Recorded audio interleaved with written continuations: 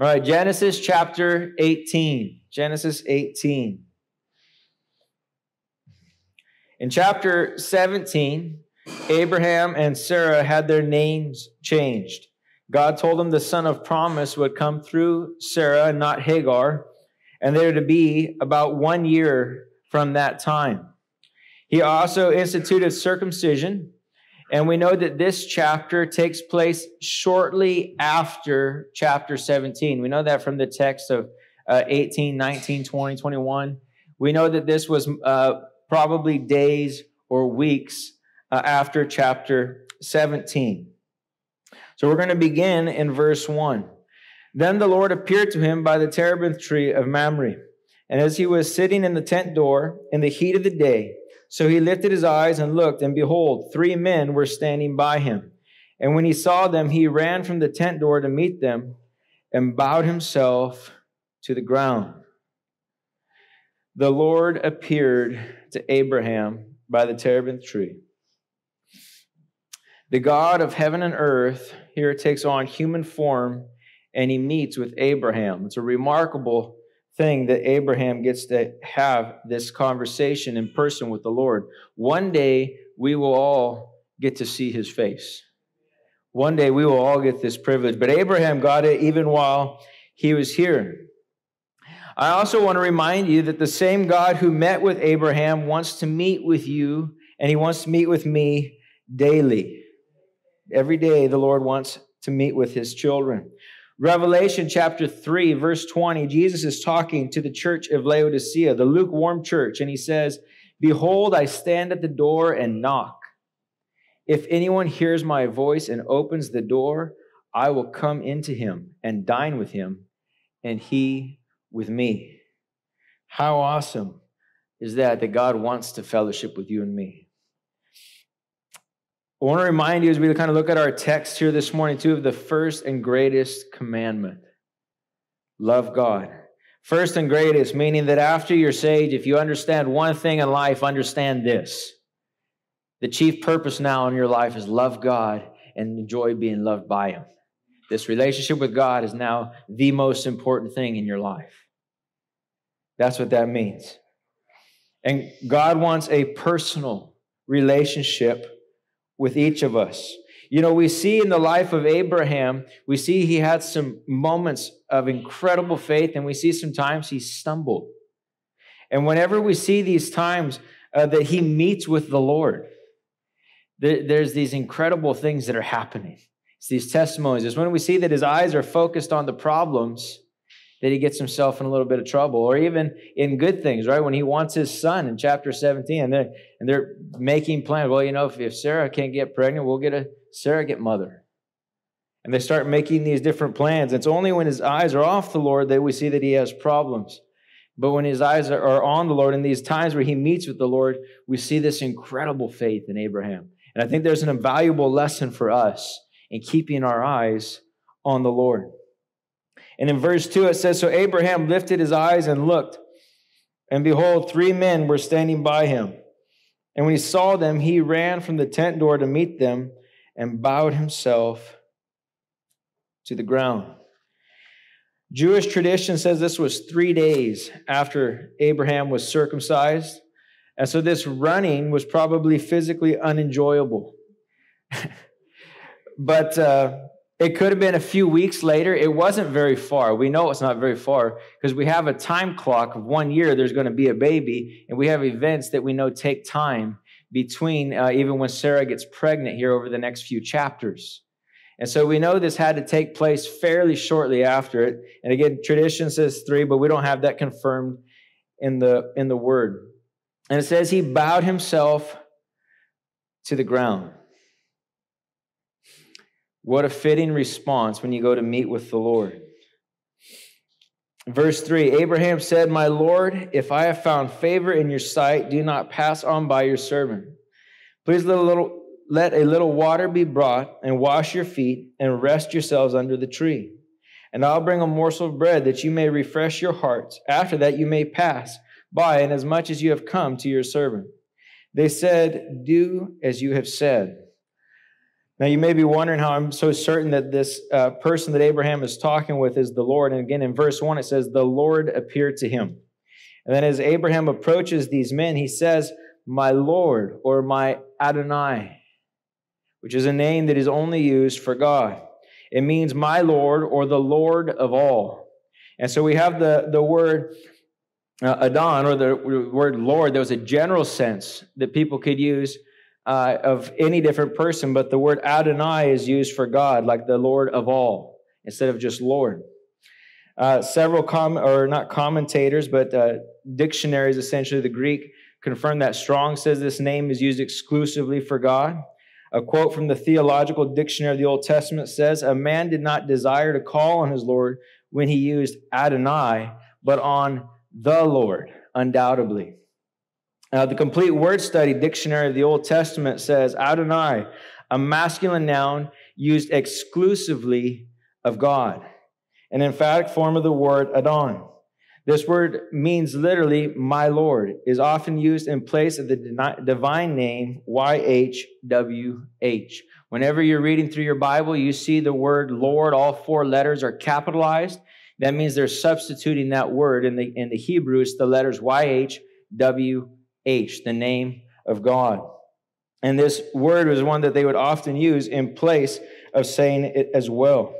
Adonai. So he recognizes right away, Abraham knows that these three men, though it is God in human form, they're not normal men. He recognizes that immediately. I don't know why. I don't know if they looked different. I don't know if they just appeared or if it was the spirit inside him that could recognize him.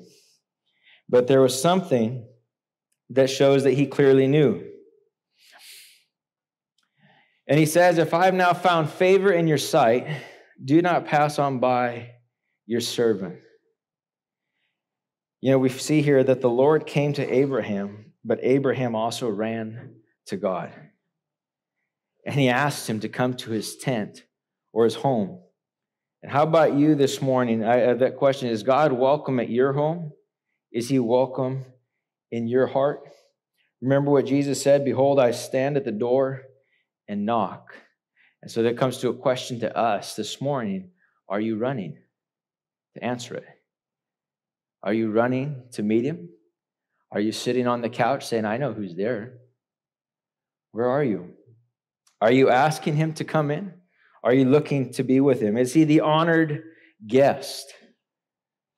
Look at the way Abram treats him. Verse 4, please let a little water be brought and wash your feet and rest yourselves under the tree. And I will bring a morsel of bread that you may refresh your hearts.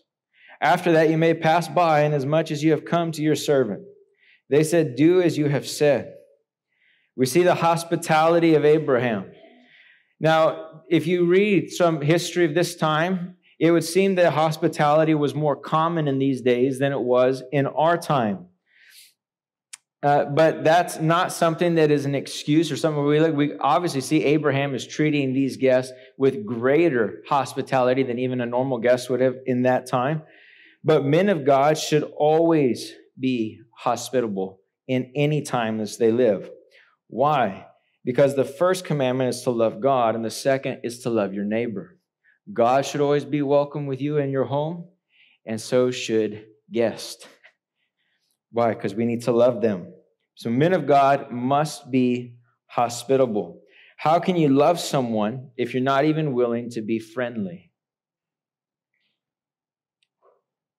I want you to notice how Abraham again greets these three men. In the next chapter, we won't get there this morning, but we'll see how Lot greets the two angels. Again, very hospitable. And then the men of Sodom, how they greet the two angels. The men of Sodom only want to abuse and use the strangers. They have no hospitality, only looking for gratifying their own flesh. Hebrews chapter 13, verse 2 reminds us, do not forget to entertain strangers, for by so doing, some have unwittingly entertained angels. We should be loving and caring and opening our homes to one another for fellowship. Again, this is not talking about just of a communal living or something of that nature. It's about loving your neighbor. Meaning it doesn't mean you need to be a doormat for people to walk on. It means you need to be hospitable. Overall, as a church, I believe overall that actually a lot of you do very well in the area of hospitality. Several of you have people over regularly, and that's a great thing. It's something we want to continue to grow in as a church. In the last few months, I know several people have been out sick, and lots of you have come around them, provided meals, and been praying for each other. These are wonderful things, and I pray that we continue to grow in these things more and more. I appreciate that love in this body, but I also believe we need to strive to grow in it more and more. Not just become, well, that's enough. We need to continue to grow in hospitality. If you don't feel that you're particularly good at hospitality, a great place to start is praying and asking God to help you to be good at being hospitable. Ask Him. Say, Lord, teach me to be hospitable. Teach me to be generous. Teach me to be a loving host. If you've never invited anyone to your home, I want to encourage you this morning to change that. Get to know your brothers and sisters in Christ and our community. Get to know other people, neighbors, different people. Most of our city, we even know as far as being hospitable in our area, this whole area, even most of us, probably here in this room, have moved here in the last 5 years. There's not a whole lot of deep-rooted relationships in these communities because these communities are predominantly new. Most of the people in these areas haven't lived here that long. And I want to encourage you guys to be hospitable to each other. So many people in life are lonely, and we can grow in our hospitality and our love for others. And when we do that, we gain influence and an ability to encourage people in the Lord or to help bring them to the Lord. It's through those different conversations that you get opportunities to minister to others. And it's also in those conversations also oftentimes that you find yourself ministered to. Think about how many good things in your life have started because somebody invited you to a meal, or because you invited some people to a meal, and the conversations and the friendships that were started. What value there is in being hospitable.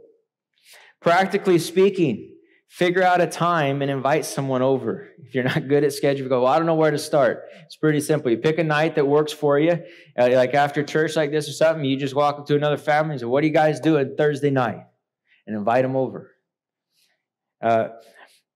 Meet with the kids at the park. If you're not comfortable quite yet having people maybe in your home, you don't know these people very well, and try to meet with them at a park. I think you're getting the idea that we should be investing in each other's lives.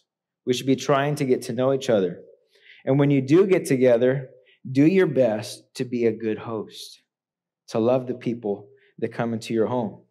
You may develop a great friendship, you may entertain angels, and you may meet someone crazy. And so use discernment, of course, of the Spirit. If God doesn't give you peace about someone in your home, in all seriousness, use wisdom. You got kids and stuff at home. Have safety. And you can meet people in a safe place if you have a discerning in your spirit about people. But otherwise, be hospitable. Don't let fear keep you from connecting with the body. Verse 6. So Abraham hurried into the tent to Sarah and said, quickly, make ready 3 measures of fine meal. Knead it and make cakes. And Abraham ran to the herd and took a tender and good calf, gave it to the young man, and he hastened to prepare it. So he took butter and milk and the calf which he had prepared and set it before them. And he stood by them under the trees as they ate. Again, here we see haste in Abraham. He is running. He is doing his best as he has this time with the Lord. What are you running after this morning? 3 measures, it says, we're given here of bread, and that's much more than what was needed. It's like 21 to 30 quarts of bread. If you want to have an idea what that is, I use like 1 quart of flour when I make pizza for my whole family, 7 people. It's like 4.5 cups per quart of flour, maybe another quart of water, so like 2 quarts tops for feeding enough for like 7 people. So this is a ton of bread for some reason that he made for these people. There's an abundance of food. Of course, he slaughtered a calf. We see that this is more of a feast that he's presenting than a common meal. He also provided more than he originally offered to his guest, and he hand-selected the calf. So we see that he is involved in all the preparations of these things, and he is moving to make them happen quickly. Remember, he's like 99 years old as he's running around doing these things. Then they said to him, "Where is Sarah, your wife?" So he said, "Here in the tent." And he said, "I will certainly return to you according to the time of life, and behold, Sarah, your wife, shall have a son." Sarah was listening in the tent door, which was behind him. Well, God knew where Sarah was when he asked the question. He was simply turning attention now to her. He says something similar to what he told Abraham in chapter 17. Perhaps he wanted Sarah to hear it. In chapter 17, verse 21, he said, "My covenant I will establish with Isaac, whom Sarah shall bear to you at this time next year." So Sarah, it says, was listening in the tent door, which was behind him. It seemed the Lord wanted her to hear it also from him. As I'm reading this too, I'm just thinking, about my wife. I'm going, women love to know what's going on, right? Sitting behind the tent door, listening. Like, I can totally see this. Not much has changed in 4,000 years.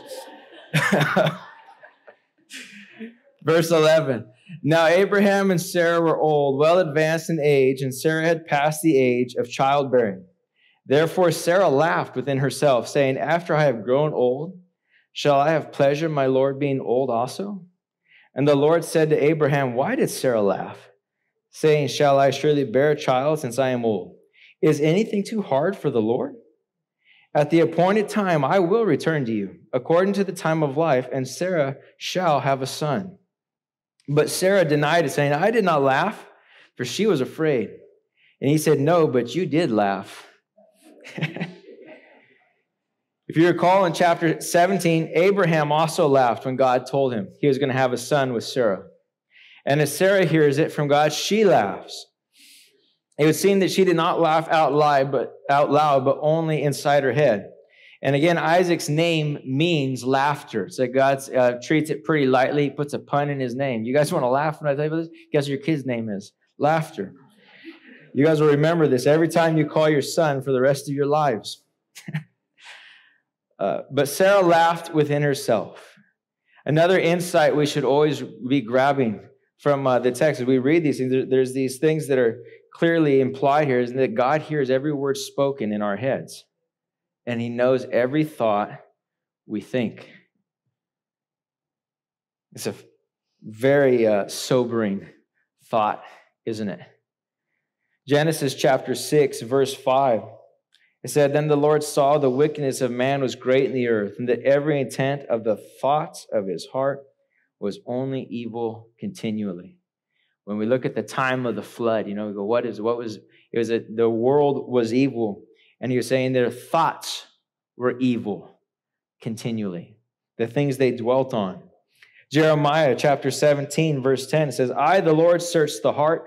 I test the mind, even to give every man according to his ways, according to the fruit of his doings." God knows our thoughts and our motives. He sees why we do or do not do things.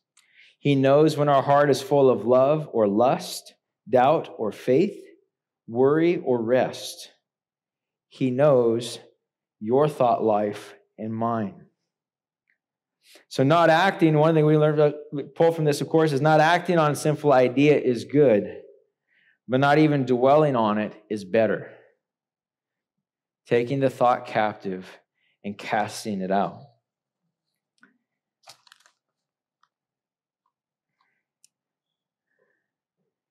He says, "At the appointed time, I will return to you." This again shows it was very close time-wise to the previous chapter, is that God told him that they would have a son within 1 year. Remember last week too, we talked about Sarah's desire for a child and Abram's desire for a child, but to wait for the appointed time.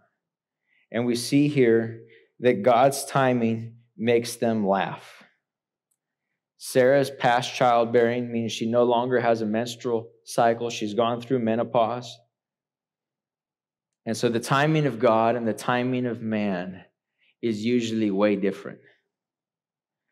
And we see that as God reveals himself to Abram, who is a man of God, and Sarah, who's a woman of God, and he tells them his plans, that their first reaction is laugh. And how important it is that we understand that God's thoughts are not our thoughts, his ways are not our ways. He is far superior in his understanding, and he is far wiser in his planning than we are. And God says to them, is anything too hard, or it could be translated too wonderful for the Lord? When we pray or talk with God or look at our world, we should not limit God's response to things that would only have a natural explanation. God had promised them a child. I think they both thought, well, obviously that ship sailed. It's got to be through the surrogate mother. It's got to be through Ishmael because I can't even have kids anymore. And I think sometimes we can have similar things in our prayer life, that we can stop praying for things when we don't see a tangible way for it to be accomplished. If we can't see a path, we're like, well, the Lord's, he's not going to do anything. Now, and is anything too hard, too wonderful for the Lord? Again, at the human perspective, this is happening at the wrong stage of life, at the wrong time. But for God, this is exactly when he planned it. Verse 15, Sarah said, I did not laugh, for she was afraid. And he said, no, but you did laugh. Sarah was afraid probably because she knew he heard her thoughts. That's a little bit, imagine if you're thinking something and somebody can read your mind and they answer. That gets your attention, wouldn't it? She denies the action, but the Lord does not accept her cover-up. He simply states the truth.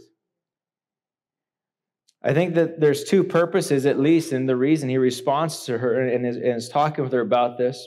One is for her to understand the person she's talking with is divine. He can see her thoughts. And the other is to cause some repentance in her mind, to control your thoughts. Isaiah chapter 55, verse 7 says, let the wicked forsake his way, and the unrighteous man his thoughts. Let him return to the Lord, and he'll have mercy on him and to our God, for he will abundantly pardon. 2 Corinthians chapter 10, verse 5 says, casting down arguments and every high thing that exalts itself against the knowledge of God, bringing every thought into captivity to the obedience of Christ. It's so important for us to learn how to control our thought life. I think at times we can think nobody knows what goes on in our head, but God knows. And he takes these actions very literal, as we see with Sarah. She might have only laughed inside, but God says, hey, you laughed. He says the same thing, right? If you look at a woman with lust that committed adultery in your heart. Again, that's not physical adultery. It's not grounds for divorce, but it is sin before God. God sees, but in your heart, you're sinning. In your desires, you're sinning. And how important it is that we take those thoughts captive and we cast them out, remembering God sees all these different things. I don't want to offend God with my thought life. So when evil thoughts or doubts come in about God or temptations for sin, we need to cast them out in the name of Jesus. Amen? Verse 16, then the men rose from there and looked towards Sodom, and Abraham went with them and sent them on the way. And the Lord said, shall I hide from Abraham what I am doing? Since Abraham shall surely become a great and mighty nation, and all the nations of the earth shall be blessed in him. For I have known him, in order that he may command his children and his household after him, that they keep the way of the Lord, to do righteousness and justice, that the Lord may bring to Abraham what he has spoken to him. And the Lord said, because the outcry against Sodom and Gomorrah is great, and because their sin is very grave, I'll go down now and see whether they have done altogether according to the outcry against it that has come to me, and if not, I will know. In chapter 14, the king of Sodom was defeated, but God delivered the people into Abram's hand, if you recall. He defeated them, and he rescued Lot and the other people with him. Abram told the king that he had taken an oath before God that he would take none of the spoil from the battle except for the food that his servants ate. But the people of Sodom did not turn to the Lord. And it's something I find fascinating. We can see that they were delivered by a man of God, but they had no interest in learning anything about the God that delivered them. They just continued on in their sins. And the Lord said, "Shall I hide from Abraham what I am doing?" This was the second part of the trip that God had made. Abraham knew nothing about. God obviously came to meet with Abraham, and he came to go check out Sodom. And God in his grace reveals his plan to his servant Abraham. He gives several reasons for why he is revealing it to him. He says, "Since Abraham shall become a great and mighty nation, and all the nations of the earth shall be blessed in him." He's an important figure, of course, in history. Abraham is. He's included in the lineage of Christ and the promise of the nation of Israel to come from him. So he's recognizing that God's saying this is part of the reason. Verse 19, "For I have known him in order that he may command his children and his household after him, that they keep the way of the Lord, to do righteousness and justice, that the Lord may bring to Abraham what he has spoken to him." So the next reason that's listed is, "For I have known him." Abraham is a friend of God. He's his servant, but he knows him. John chapter 10, verse 14, Jesus talking, he says, "I am the good shepherd, and I know my sheep and am known by my own." We need to remember how Abraham became friends with God. And in James chapter 2, verse 23, it says, "And the scriptures was fulfilled, which says, Abraham believed God, and it was accounted to him for righteousness. And he was called the friend of God." Abraham entered in this relationship with God like you and me, by faith, the same way. And God tells Abram what he's going to do, or Abraham here, because he is his servant and because he is his friend. How awesome it is, again, that we have a personal God. He didn't reveal all of these things to Lot. Obviously, he sent the angels to Lot and pulls him out in the next chapter. We'll talk about that a little bit, but mostly next week. But God is doing these things with Abraham because Abraham is a friend. And some within relationships is some friends are closer than others, aren't they? Some relationships, you get much more personal with each other. And I want to ask you this morning, where's the relationship with the Lord? Is it one of those close, personal, intimate ones? Is it that one where you love God first? That's the relationship he wants with you. That's the relationship he had with Abraham.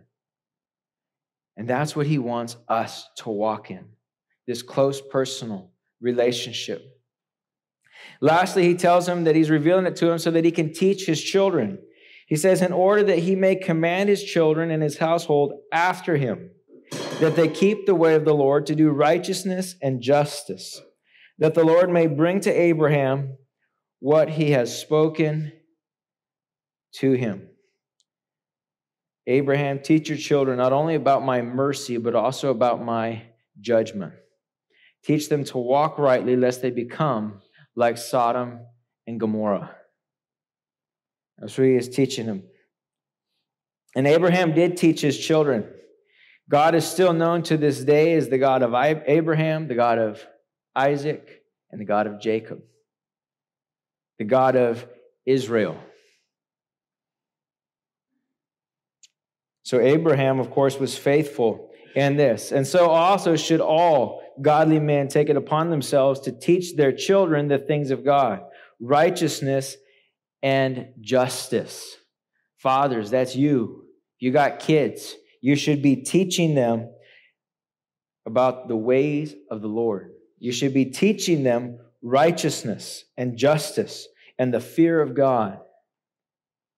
That responsibility and that privilege falls to you. It falls to me.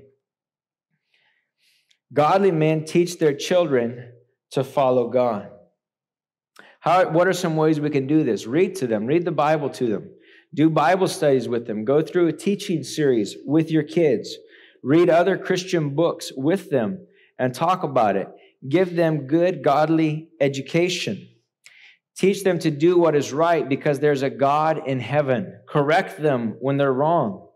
Teach them to be just because God is watching them, to be accountable to their Maker.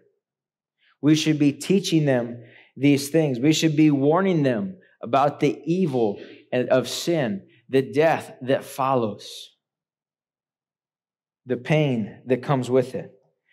Fathers, teach your children to keep the way of the Lord. Embrace that responsibility. God has appointed you as the father over your children. You are adequate. You can do it. And so I want to encourage you, embrace that role. Learn from Abraham and teach your children the things of God. Verse 20, and the Lord said, because the outcry against Sodom and Gomorrah is great, and because their sin is very grave, I will go down now and see whether they have done altogether according to the outcry against it that has come to me. And if not, I will know. God knew the reports were true. He does not need to look. It's simply the righteousness of God being revealed to us. Even though God knew of their wickedness, he goes to see it before he judges. Verse 22, then the men turned away from there and went toward Sodom. But Abraham still stood before the Lord. And Abraham came near and said, would you also destroy the righteous with the wicked? Suppose there were 50 righteous within the city. Would you also destroy the place and not spare it for the 50 righteous that were in it? Far be it from you to do such a thing as this, to slay the righteous with the wicked, so that the righteous should be as the wicked. Far be it from you. Shall not the judge of all the earth do right? The men here all turn. The men that turn from here are the two angels. We'll see them appear again in chapter 19. But it says, Abraham still stood before the Lord, and he came near and said, would you also destroy the righteous with the wicked? We see God being incredibly gracious with Abraham here. We see Abraham being very bold. But there's also some things I think we need to pull out of the text so that we're reading it right. It says Abraham begins to talk with God in the phrase, he says he came near. And this came near suggests more of a worship and a humble approach as he's seeking God. And so not so much of a hot-headed approach. And he asked this question that's troubling him. Would you also destroy the righteous with the wicked? That's what he's asking him. Now, he begins to intercede for the city of Sodom. He begins to pray, and his focus, though I'm sure he had care for all the different people, is predominantly, though, Lord, what about those who are righteous there? What about the good? And I think that he's predominantly thinking of Lot. What about my nephew that is there? Would you destroy the righteous with the wicked? You know, if you flip over to chapter 19 and verse 29, it says, and it came to pass when God destroyed the cities of the plain, that God remembered Abraham and sent Lot out of the midst of the overthrow. And when he overthrew the cities in which Lot had dwelt. God pulled Lot out. We know at least part of the reason that God pulled Lot out is because Abraham interceded. That's what it says right there. God remembered Abraham when he pulled Lot out. And he's coming here before the Lord. And in verse 24, he begins this discourse of a hypothetical question. Suppose there were 50 righteous within the city. Would you also destroy the place and not spare it for the 50 righteous that were in it? Verse 25, far be it from you to do such a thing as this, to slay the righteous with the wicked, so that the righteous should be as the wicked. Far be it from you. Shall not the judge of all the earth do right? Abraham here is reminding God of his nature, and he's also revealing a common problem within man. He's reminding God, Lord, do right, do right. Do not judge the righteous with the wicked. What is the problem here is that Abraham thought that there were some godly men in Sodom, but God knew there was only Lot. Often, men can accuse God of being unjust. But what we find in God's gracious response to Abraham is he's incredibly merciful and just. The problem is correct understanding. As Abraham here he understands, God, you're going to destroy the city. Abraham, what about the righteous? And I think what we see in the heart of God is, I wish there was righteous. Abraham, and I think that's also why we see the grace of God in the way he deals with them, because Abraham, I think, actually had, in a lot of ways, the heart of God, though the misunderstanding. Lord, you wouldn't destroy the righteous with the wicked. And what we find from the text is the Lord's telling him, no, I would spare the city. I would spare the city, Abraham, if there was that many there. So it's an important reminder for us that if we ever think that God is doing something, we go, that's not right. Remind yourself, God is just. I must be missing something. When you look through Scripture, is there anyone who loves people, justice, righteousness, and truth more than God? Is there anyone who is more patient, compassionate, and loving than God? Our God, who took on human form and died in our place so that we could be with him forever and be spared from the flames of hell. Is anyone better than our God, or more just, or more merciful?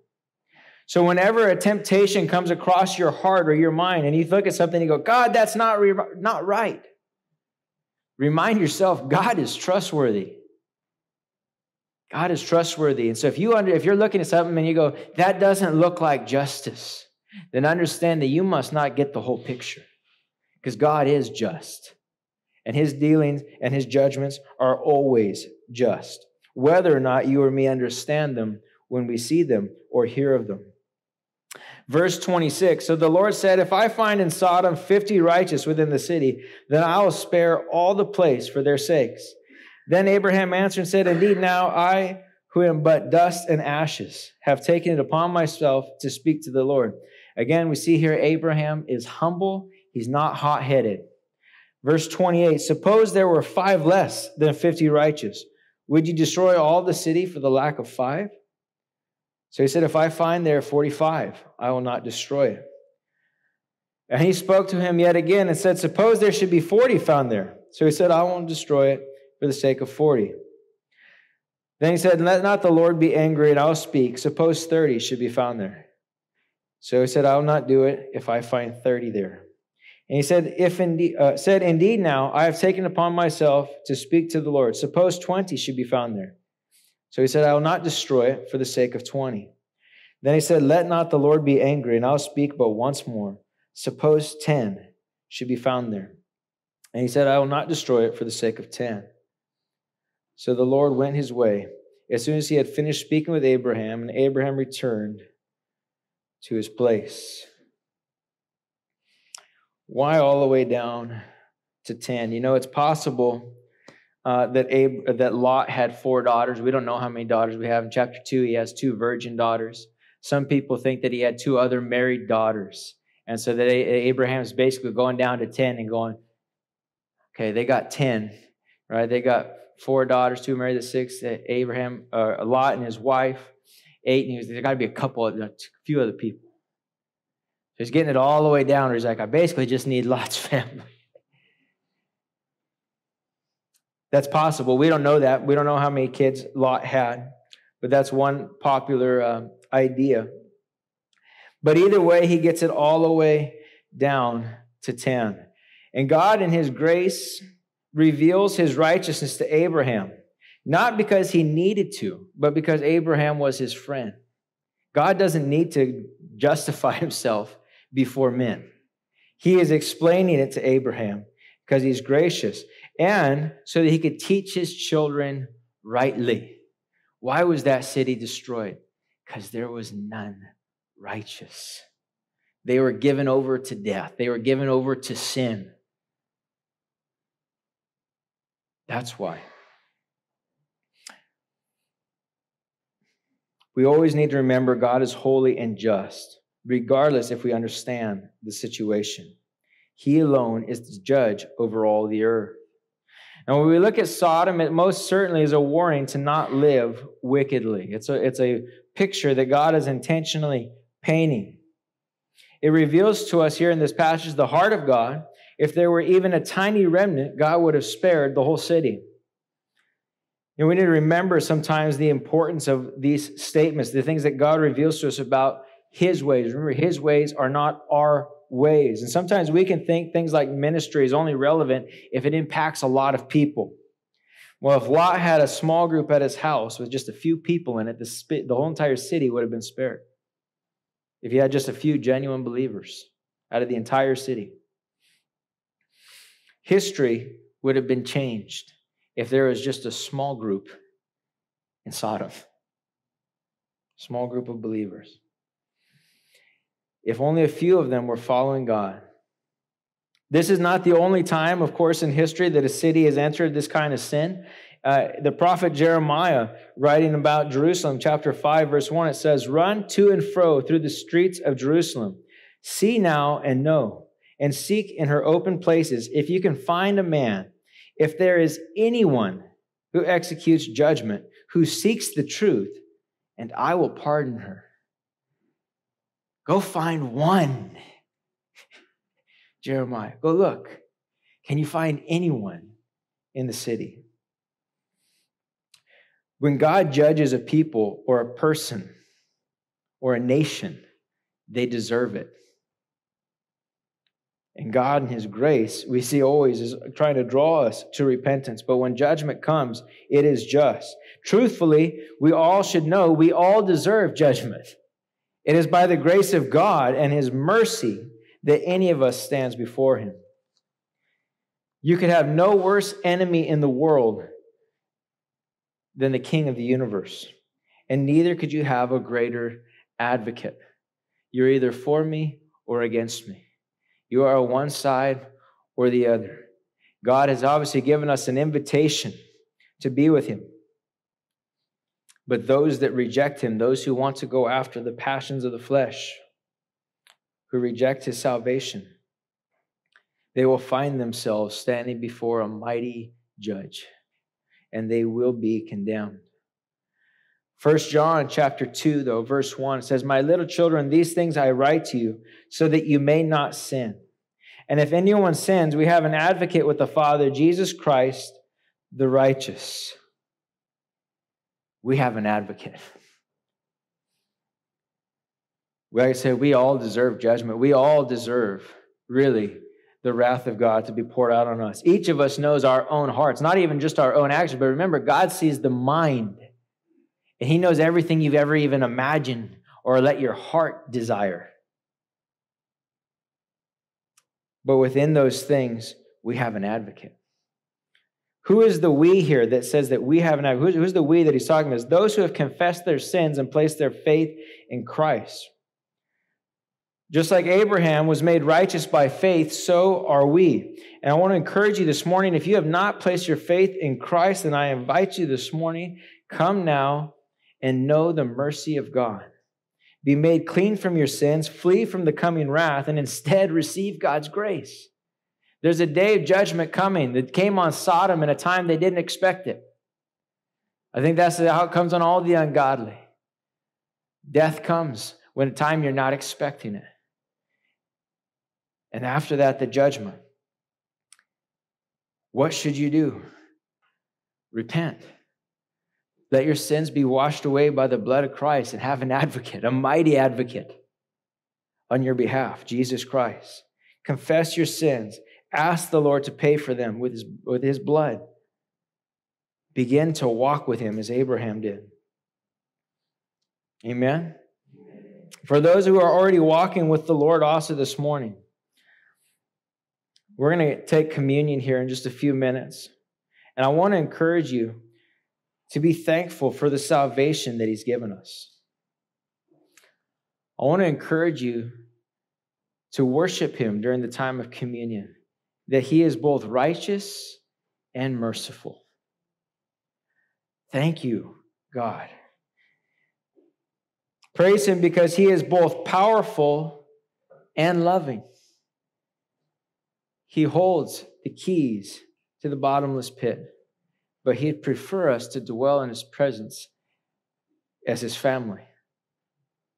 And let us also learn from Abraham's example, and let us run to him to fellowship with him daily. You know, if there's anything in your life right now that it's a hindrance, that you know it's holding you back. You hear the Lord knocking at the door, but you're sitting on the couch and you're holding something in your hands and you don't want to let it go. Run to him. Run to him. Behold, I stand at the door and knock. If anyone hears my voice and opens the door, I will come in to him and dine with him, and he with me. Thank you, Lord, that he wants this personal relationship with us. And let's joyfully walk in it. Amen. Lord, we come before you. I thank you, Father, for your word. Lord, I thank you that you have come to us. I thank you that you have made a way for us to be saved. I thank you that you reveal yourself, Lord, to us as fallen people. And Lord, in the midst of our fallenness, Lord, as we reflect on your righteousness, Lord, that you have made a payment for our sins, that we might live with you forever. Lord, satisfying your righteous judgment, but also, Father, allowing us, Lord, to be the objects of your love and your mercy and your benevolence, to be a part of your family, to enjoy you forever. Thank you, Lord. Thank you for your love towards us. Lord, I thank you that just as Abraham, Father, got to dine with you, Lord, I thank you that one day we will get to dine with you, that we will get to see you face to face. Lord, I pray that you would help us, Lord, to keep our eyes fixed on you, Lord, as we look at Abraham, Lord, and he stumbled, Lord, we thank you for your grace at different times when we stumble. But Lord, we also learn, Lord, that at the times, Lord, that he is meeting. From creation to the cross, there from the cross into eternity.